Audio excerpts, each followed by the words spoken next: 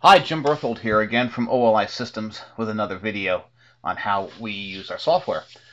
This is a follow-up to a video we had several months ago, and we'll put a link in the description about managing solids to get a more accurate representation of what is going on in the solution. So in the previous video, we were looking at the solubility of calcium carbonate is both calcite and aragonite, and we're doing a similar thing here. Okay. So I've partly set up this case already. Let's go through the chemistry. It's very simple. It's just water and calcium carbonate. And although we don't have a precipitation point calculation in OLI Flowsheet, so we're going to have to mimic that by adding some feeds with the controller. So I'm using a separator here. The water feed is very simple. It's just a 55.5 moles of water, which is a kilogram of water. And I could actually change that into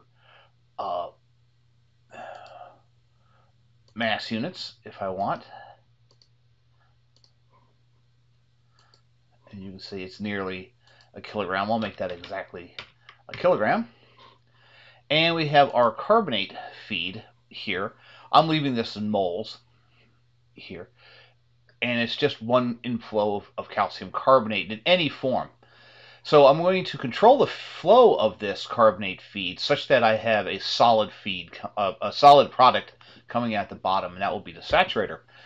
So I've created this controller, and now I need to adjust something. And this is a relatively new feature in OLI systems.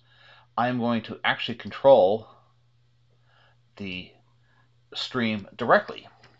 Before, in earlier versions of OLI Flowsheet, you would need to add a manipulator block, but now we can control the flow directly. However, the controller does need some specifications. We are going to control true species. That's here. Let's see if we can make this just a tad wider.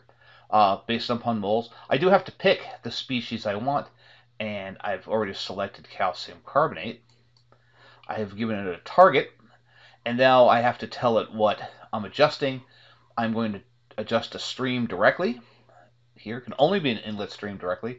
And the name of that stream is carbonate feed, and the parameter will be total flow factor. This is very similar to what we've done in the past. So I'm going to go ahead and run it.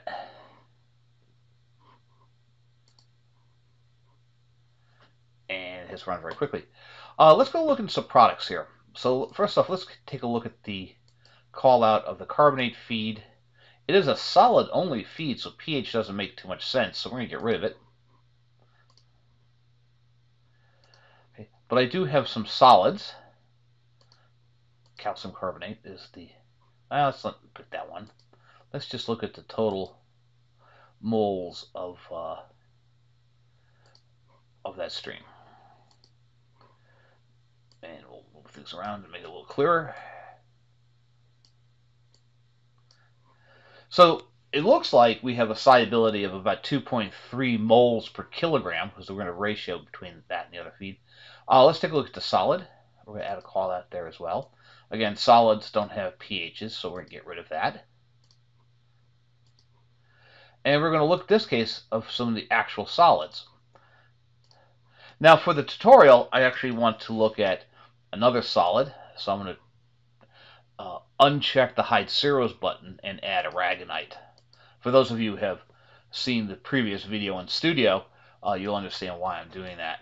Okay, and we need a little bit more room here. There we go. So that was the spec, and I wanted to get that amount of solid calcium carbonate. That's what's coming in. So that's the solubility, about 2.3 times 10 to the minus 4th moles. It's always a good idea to save your case, so I'm going to do that. I'm going to change the spec. Let's look at the solubility with a different solid. As in the previous video, I mentioned that there are other forms of calcium carbonate. Aragonite is a very common form. Aragonite does not normally form out of pure water. It will form out of solutions that contain a significant amount of magnesium. If you put enough magnesium in the water, it prevents the calcite crystal phase from forming, and you get an aragonite crystal phase.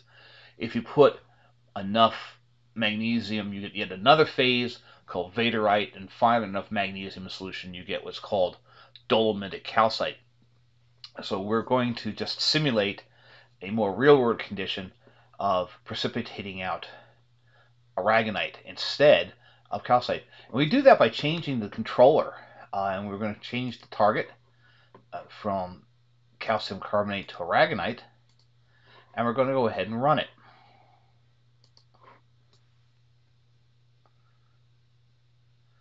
It runs quickly, but it gives us this error message. So we should go down here and look in the error dialog to see what happened.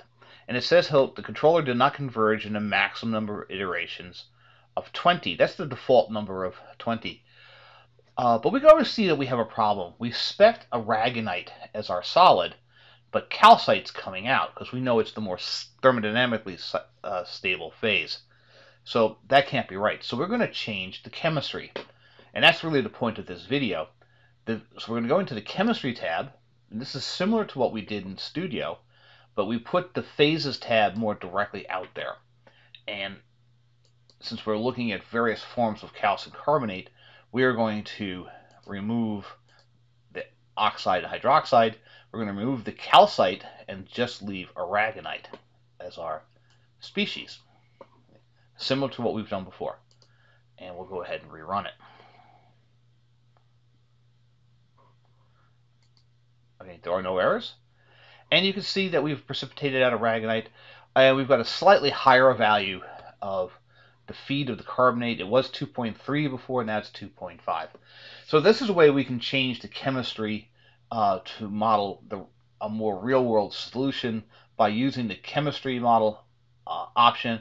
I did forget to tell you earlier that we were using an MSC model, but that's not really important for this tutorial. But I can tailor my model by turning on and off solids. So thank you for watching, and we'll see you next time.